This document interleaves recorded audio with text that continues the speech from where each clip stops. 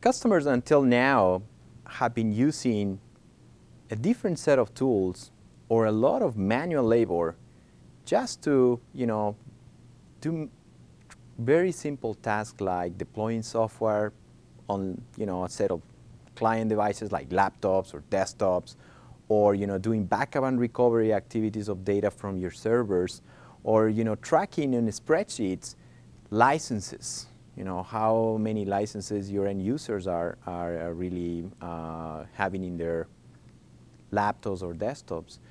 and not really putting a lot of attention on how they could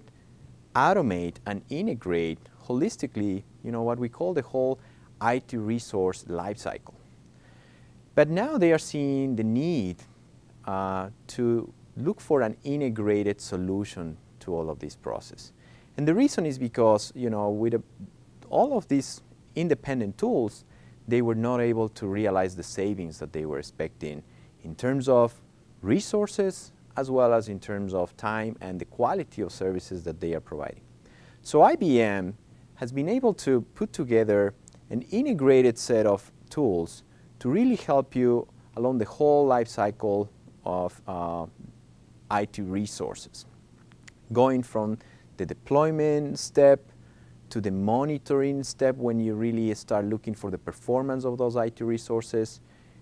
down to the management stage to look at, how that asset, where that asset is located, the licenses that you have in that particular asset, until the moment you want to retire that asset, right? And really take care of how do you back up and protect the data there and dispose it appropriately. So by doing that, customers are seeing tremendous benefits. Why? Because now we're being able to put more integration and automation across all of these individual tasks. So the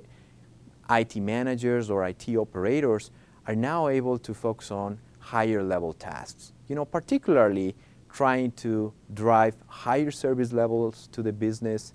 be more efficient and effective in terms of how they